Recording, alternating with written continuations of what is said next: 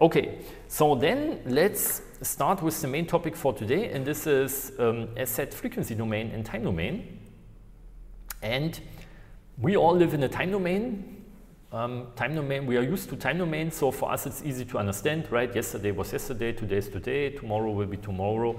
And so if you have charging processes, if you have something that is where current and voltage and charge and whatnot are increasing or decreasing with time, then it's simple to understand. Okay, so then if you have resonance systems, like some RLC circuit, like a cavity resonator, then it's, or a filter, for example, then it's usually more understandable to look in the frequency domain and to check how does the circuit react on different frequencies, or how does your system react on different frequencies. And typically, historically, if you do measurements in the frequency domain, if you measure the spectrum of signals with a spectrum analyzer, for example, or if you analyze the transmission within circuits and systems or propagation of antennas with a vector network analyzer, it's usually more exact to do this measurement in frequency domain. I mean, if you ask the highly sophisticated measurement instrument developers and suppliers, they will now tell you, we can also now do very good measurements in time domain, but let's say in the frequency domain, it's still, I would say, often more exact. Okay, so now we can, and this is what we will do, take a look at different disturbance signals. So we will start with very simple ones, harmonic sinusoidal systems. Then we will say, okay, the signal is still periodic, but not harmonic anymore. It will somehow replicate itself after a certain time, but it might be a rectangular pulse train, something like this, or some sawtooth signal. And then if you have, for example, lightning as a disturbance, if you have electrostatic discharge, you have single pulses. So we should also look at aperiodic impulsive noise signals. And so some mathematical background that we need for the description is, of course, we will once again deal with complex phasors for our signals. And there is this Euler's identity, so we can convert some exponential function with a complex argument into a sum of cosine and sine functions. So cosine is the real part, sine is the imaginary part, and the j that is in there is the imaginary unit, square root of -1. Okay, so if we start with sinusoidal disturbances, harmonic oscillations, they are characterized by some amplitude. Then we have some frequency. Typically the frequency is written as an angular frequency, which is 2 times p times f, the usual frequency, and the usual frequency is 1 over the periodic time. So capital T here is the periodic time. And then you can have a phase angle, and phase angle only makes sense, let's say, if you have 2 signals and they have a phase difference to each other, or if you have if you have some fixed point, because otherwise phase does not make sense. Phase is just a reference to something else. Okay, and then we can write this as a time function, let's say assuming it's a cosine function with amplitude, angular frequency, and phase. And then you could also say, okay, from a mathematical point of view, it's really the same as if I would take the real part of the same amplitude of this complex exponential function, and then I can put the amplitude and the phase shift into some complex phasor. And this is what we will usually, what is usually how your complex phasor that you do in AC circuit calculation is defined. And this phasor, from my point of view, which is a typical mistake and some typical error, this phasor, just this one here with the underscore, because it's complex, this is now not a function of time anymore. There is no time in there. The time is here inside this exponential function. But this phasor, of course, can be a function of frequency. If you have a filter your signal amplitude will change with frequency. If you have some resonant circuit, the amplitude and phase and so on will change with frequency. And this sinusoidal disturbance looks like this. So just some cosine function. And here would be this periodic time. Here we have 2 periods, and this is the amplitude. And here we have no phase shift. Okay, so now if we convert this into frequency domain, as discussed, there is just one phasor. So just at this particular frequency, however you scale the frequency axis, if it's frequency or angular frequency, there we have one phasor that has this particular amplitude. Okay, so then we can take a look at periodic signals, but which are now non-sinusoidal anymore, like a rectangular pulse train or like a clock signal if you have input and output of rectifiers and inverters, power electronic circuits, something like this. And so now there is a nice idea from some French engineer and mathematician, Jean-Baptiste Fourier, who proposed this nice idea that, okay, what we did before was, and what you do is in AC circuit simulation is you deal with this complex phasors, and the complex phasor means there is some harmonic time function, like sine and cosine. And so now, if we could build and replicate, let's say, our rectangular pulse train as a sum of sine and cosine functions, then we could use also the same theory for non-harmonic signals. And so he found out, okay, this is possible. We can take any periodic signal and approximate this as a sum of cosine and sine functions that are weighted with specific coefficients here called AK and BK. And then we take some infinite sum of these cosine and sine functions, and they have multiples of the fundamental frequency. That's the idea. So k is just some integer number, k is counting up, and then we might need to have some offset to shift the whole function up and down. And then, of course, you cannot go up to infinity in this sum, and usually these coefficients become smaller with increasing k. And then at k equals 10 or k equals 20 or maybe k equals 100 or so, this is what we can also try out in one of the exercises. Then you say, okay, now these coefficients are so small, we don't care about them anymore, and we somehow clip or cut this infinite sum. So this is the mathematical way to write it down, and the engineering way would be to say, okay, up to 100, up to 10, up to whatever precision you need. Okay, and so this is nice, of course, yeah? And the price that you have to pay for this, the difficulty is if you want to calculate these coefficients AK and BK, you need to take your function that you would like to approximate and multiply it with sine and cosine functions with these different multiples of the fundamental frequency and integrate them over one period of time. And we are all electrical engineering students or electrical engineers. We are now mathematicians, so we don't like to solve these integrals for sure, right? Because this is the difficult and hard and challenging part. Yeah, so we somehow have to deal with this, and there are, of course, numerical ways how to do it. So we will solve it by hand for a simple example in the exercise, really on the analytical way. But of course, every engineer takes a computer, takes something like MATLAB, Octave, Python, and then there are numerical ways to do this. A discrete Fourier transform or a fast Fourier transform. I don't know if you've heard of FFT and DFT. This would be the way to do it. And this is this Jean-Baptiste Joseph Fourier guy who found out about this.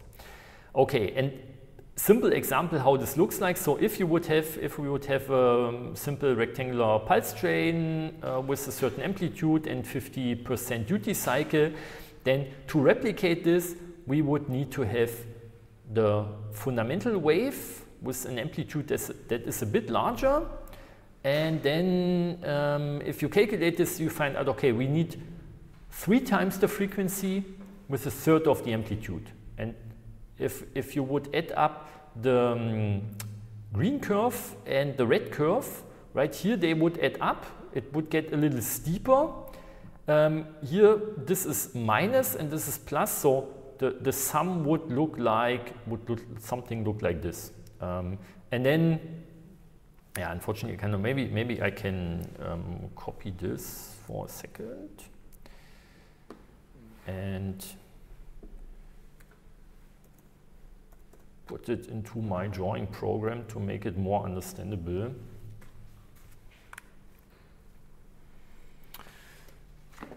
And I need my pen.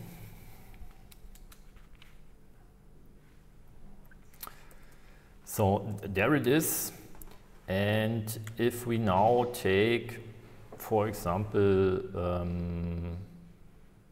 maybe this color. So if I would add up the green and the red curve, so here they would add up. Here said this is positive, this is negative, so this would go down a bit. Here they would add up, here it gets a bit steeper. And here this one is positive, this one is, let's say, below this line, so here we would get up a bit, go down, and it would look like this. And you can see, okay, this green curve is not yet some rectangular function, and we have just taken two of these components, the fundamental wave and the third or the triple the frequency. But it's getting into the right direction. And if I would take a different color and now also add this light blue curve, right, then it would go more steep up here. Here it would go down a bit, here it would go up, here it would go down, and we would go this way and so on and so on. So it would go down, go up, go down, go up, go down, and go up again. And then you can see, okay, we are getting closer to this rectangular pulse train. And if you would take the 7th and the 9th and the 11th and so on, it would always get steeper here, and you would get more flat here, it would get steeper here, would get more flat there, and so on. It's still not working perfect. We can discuss this in the exercise, because the problem is, in this example here, of course, that we are trying to replicate a function that has jumps, right? This rectangular pulse train jumps from one point to the other. And this rectangular pulse train has sharp edges and sharp corners, right here and there. And we are trying to replicate this by a sum of sine and cosine functions, and they are all smooth. They don't have any edges and they don't have any sharp jumps and so on. And that's why it does not work in this case perfectly, right? And that's why in this formula it's also just approximately it works, but in this case not perfect, because if you think about this, it's very understandable. We cannot replicate a function with sharp corners, edges, and jumps out of a sum of functions that don't have sharp corners, edges, and jumps. It just simply does not work. And this is one of the problems, one of the issues associated with this whole Fourier transform and conversion between time and frequency domain. If we look at the spectrum, and this is what we can also try to measure in some minutes, you have this fundamental wave, you have the third harmonic, you have the fifth harmonic, and so on. And as you can see, they go down with frequency. And then at some time you can just clip it. This is the corresponding exercise task. We will talk about this in the exercise, so I will skip forward. And so then you could also write down this very same formula that we have just seen with the sine and cosine functions, the sum, as some sum over a complex exponential function. Because remember, this Euler's identity told us the complex exponential function is the same as a sum of sine and cosine. Cosine with the real part, sine with the imaginary part. And now if you do some mathematical manipulation, okay, you can find out if you do it this way, it's the very same as before. And here now we have complex coefficients, and we would call these complex coefficients, if the other ones have been A and B, now we can call them C, for example. And if you were to calculate them, you need to do the same stuff as before. Take your function, multiply it with this exponential function, integrate over one period of time. Okay, so same thing as before, just another way to write it down mathematically. And why do we do this? In preparation, what is the next step? And the next step is, okay, what can we do for functions that are not periodic anymore? Or where, let's say, what happens if the periodic time gets very large, right? Because then it would take a long time until the signal replicates itself and until the signal replicates itself. And so the answer is already somewhere here. If the periodic time gets large, then we would need to integrate over a larger time. And if the periodic time gets infinitely large, then here we would integrate from minus infinity, let's say, up to plus infinity over time. But then we would somehow need to renormalize, because if we also divide by infinity, then it does not work. Okay, so, but that's the idea of a Fourier series. Here's just the way how this fits to what we said before, how these AK and BK coefficients coincide or give this complex C coefficient. Okay, and so now, as said, for aperiodic signals, for signals that don't replicate after a certain amount of time, just single impulsive disturbances and noise, what we do is not a Fourier series, we do a Fourier transform. So as said, we take the signal, multiply it with this complex exponential function, integrate from minus infinity until plus infinity, or at least over the time where the signal exists. And then we get the complex spectrum of the signal. So this is the conversion from time domain into frequency domain, and then you can also do it the other way around, from frequency domain into time domain. It's a similar calculation. You take the complex spectrum, once again multiply it with some complex exponential function, also integrate from minus to plus infinity over all your frequencies, and yeah, convert by this factor, and then you get back your time function. So the time function, as said, is in here, or the spectrum that we calculate is in here. So this way these two formulas are connected with each other. Forward conversion into frequency domain and conversion back into time domain. And then if you look into the literature, you will find many different factors here in front. So sometimes, so here we have a factor of 1, here we have 1 over divided by 2p or 2 pi. And you will also find something with 1 over the square root of 2 pi here, 1 over the square root of 2 pi here, and vice versa. And this is, there are different definitions, different conventions. If this is an amplitude spectrum, if it's a power spectrum, it's, of course, it just changes and scales these spectrum, the spectrum up and down. And yeah, once again, calculating these integrals here is very hard and challenging, and there are not so many functions where you can really do it.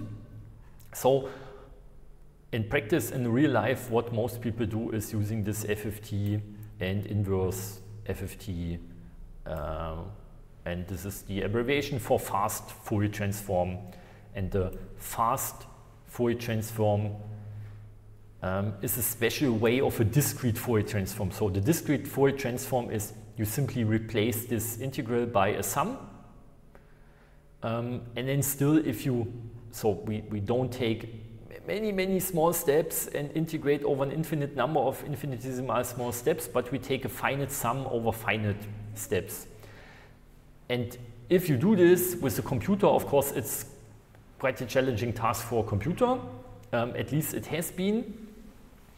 And so lots of clever mathematicians thought about how to speed up this process, and they came up with this fast Fourier transform. So the fast Fourier transform is a special way of this discrete Fourier transform, and it only works for if your time steps or if the frequency steps that you put inside this FFT, if this is a power of 2.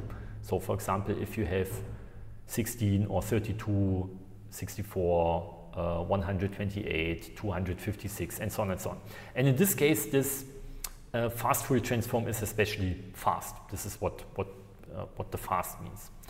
Okay, if you ever visit Paris and if you are at the Eiffel Tower, there are, I think, in total something like 40 names or so.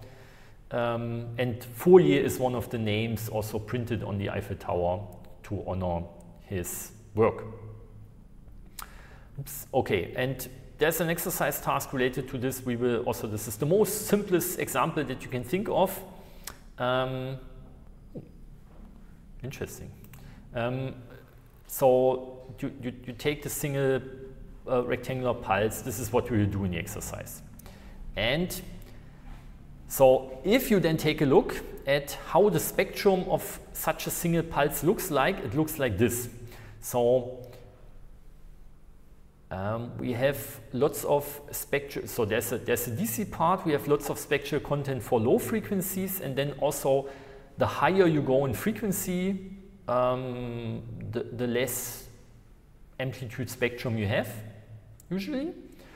And what we can also see, it's a continuous spectrum. Now before, we had single discrete frequencies inside the spectrum. For the harmonic function, we had just one frequency. For the rectangular pulse train, we had the fundamental frequency and multiples of them. And here, if you have a single pulse, if you calculate this Fourier transform, you get a continuous spectrum. So the spectrum contains all frequencies, let's say. And what is also interesting is so the pulse here has some pulse width that I call tau, and it has some amplitude. And of course, the higher the amplitude, the higher the spectrum. If you take if this is to be honest, some spectral density would be better. So this means it's proportional to the energy. And so if you have a higher amplitude or a longer pulse, it means there is more energy in this pulse. So the spectral density here depends not only on the amplitude but also on this pulse width because of the energy. But what I would also like to mention here, you have some first null, some first zero crossing in the spectrum. This is at 2 pi over tau, and the next one is at 4 pi over tau, and so on. So this means if you have a shorter pulse, if you have a smaller tau, right? If we would have some clock signal that switches on and off faster, or I mean in this case it's not replicating. So, but if you have a shorter pulse in time domain, you switch something on and off very quickly. Then, if this goes smaller, if the tau gets smaller, then of course this fraction gets larger. So you shift this to higher frequencies. So it means if you have something short in time domain, then it will be very broad in frequency domain. If you have something that is very short in time domain, it will contain lots of frequencies. And if you have something that is very slow in time domain, changing very slowly, then it will contain only very small frequencies in frequency domain. Right? And if you have this, just a periodic change in time domain, harmonic change in time domain, then it will be also very, so if you have a sinusoidal, cosinusoidal function in time domain that starts at minus infinity and ends at plus infinity, and that always does like this, going sinusoidally up and down, then in your frequency domain, it will be just a single line in the spectrum. So what is short in time domain will be broad in frequency domain and vice versa. That's some important thing. And so now we take this is what we will calculate in the exercise. Now we will take this function and just show it in a different way. And as discussed in our decibel exercise, we will do a logarithmic scaling on this axis and we will do a logarithmic scaling on this axis. So convert this amplitude, let's say, in dB and also scale this frequency axis in a logarithmic way. And then this is, does any one of you see what type of function this is here? Have you seen such a function before that has this shape?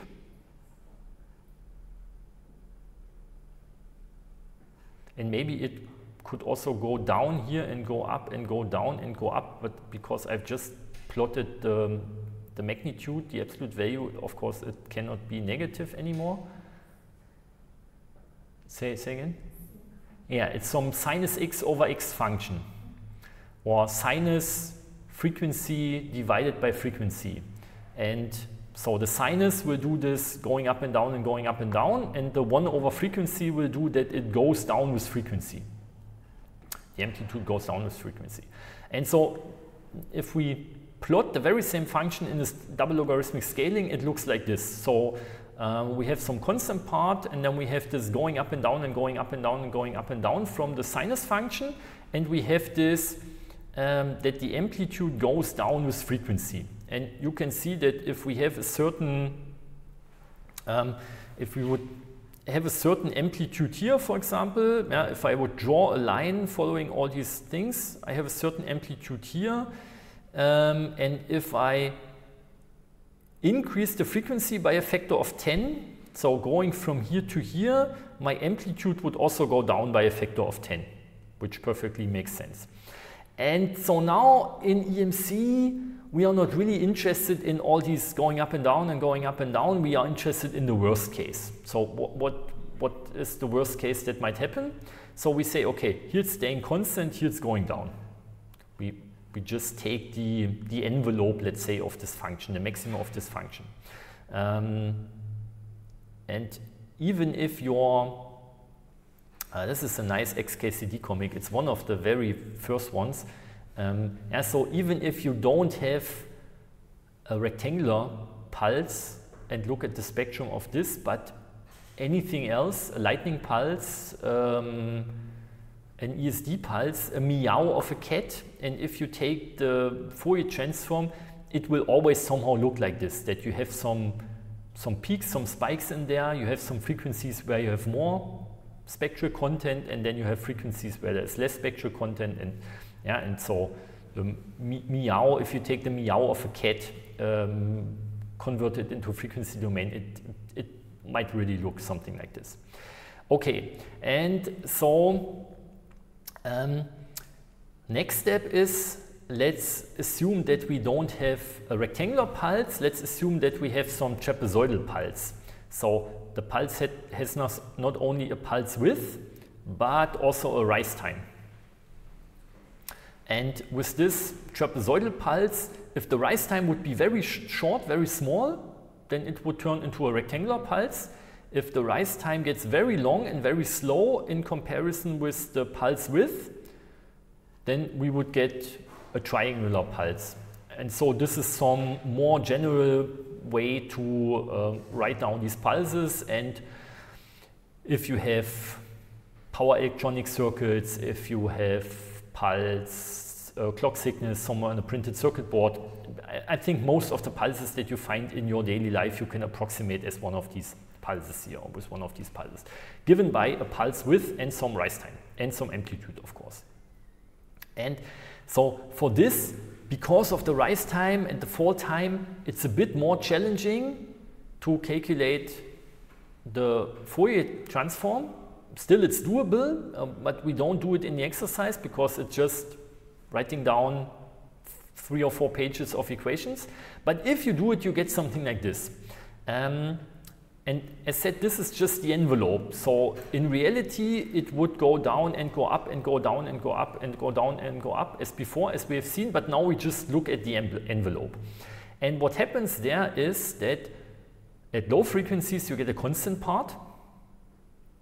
until you have 1 over p and the pulse width. And then you get minus 20 dB per decade. Oops. And minus 20 dB for some amplitude means a factor of 10, as we discussed. This is like a root power quantity. So if you have 10 times the frequency, your amplitude goes down by a factor of 10, as we have just seen before. And then there will be a second corner frequency. So here we had the first corner frequency or break frequency. There will be a second corner or break frequency. And the second frequency depends on the pulse, on the rise time of the pulse. And from there, we will go down with minus 40 dB per decade. And this is how the amplitude spectrum will look like of such a trapezoidal pulse. And it's a very handy tool because you just need to know the amplitude of the pulse width, and the periodic time. And here you also need the pulse width, and then you can draw the spectrum by hand. And you don't need to do complicated mathematical calculations. You can just take an oscilloscope, measure your pulse, and from this determine, as said, amplitude, pulse width, rise time, and then sketch the spectrum and have some idea what is the spectral content inside this pulse. And as said, the outcome is, if you have a rectangular pulse, as looked at before, there is almost no rise time. Rise time is very short, so if this is very short, this second break frequency will move to higher frequencies. For the trapezoidal pulse, you have 2 break frequencies, and for this triangular pulse, the pulse width is the same as the rise time. If we look at this here, let me close the door. And you can see that in this definition, if we have a triangular pulse, pulse width and rise time, because the pulse width here is measured at the half of the amplitude. So for triangular pulse, it will look like this. The two break frequencies, 2 corner frequencies are at the very same point. And so maybe last thing to discuss before we do some experiment is, so if we would assume that our source, for example, some power electronic circuit creating such disturbance pulses, has this spectral density, the blue curve that we discussed before, the very same blue curve as here. So constant at low frequencies, first corner frequency going down by 1 over f, and a second corner frequency, and then going down by 1 over f squared, corresponding to the minus 20, minus 40 dB per decade that we discussed. And so then usually, this is what we will discuss in one of the next lectures, the coupling increases with frequency. If you have capacitive coupling, it increases with frequency. If you have inductive coupling, it increases with frequency, proportional to the frequency. Because if you, what is the law of induction? Induced voltage is equal to the time derivative of the magnetic flux. And if you convert this into frequency domain, time derivative in time domain corresponds to what in the frequency domain?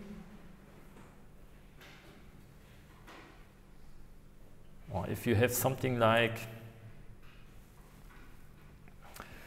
let's see if this still works. Where's my pen? So if we have in time domain, if we say some induced voltage at some inductor, at some inductive disturbance is this voltage as a function of time is the same as, oops, naja, does not look that nice. Yeah, so inductance times time derivative of the current. If the current changes at some inductor, some voltage is induced. How does this very same equation look like in a frequency domain?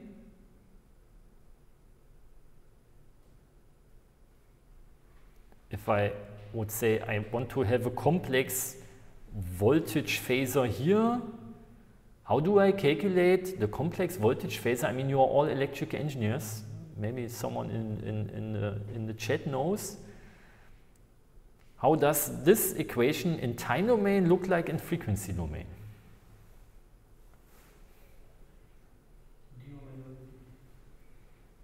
No, why should I take the derivative of the angular frequency?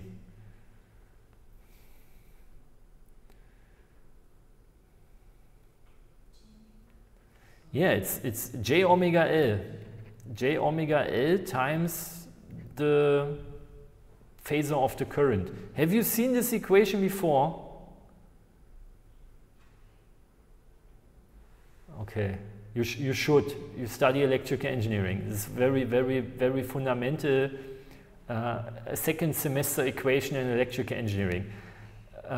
Time derivative in time domain corresponds to multiplication with j omega in the frequency domain, right? L is L, current is current, voltage is voltage, but time derivative in time domain is j omega, multiplication with j omega in the frequency domain.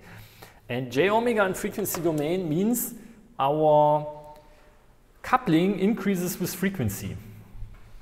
And so now we can discuss, okay, what is visible, what do we get at the sink of our disturbance, at the victim of our disturbance.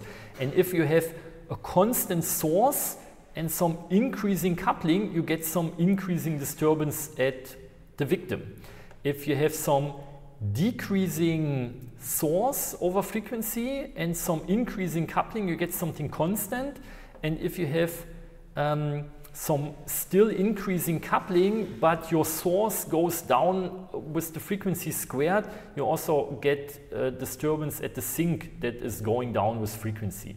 So usually your source has a spectrum like this, like the blue curve, your coupling increases with frequency, and what you see at the victim of a disturbance typically looks like this red curve.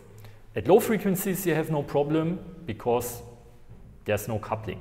At high frequencies you have no problem because there is no spectral content in the source, but there is some frequency band in between where your coupling gets maximum, or where not the coupling gets maximum, where the disturbance that you see at the victim gets maximum.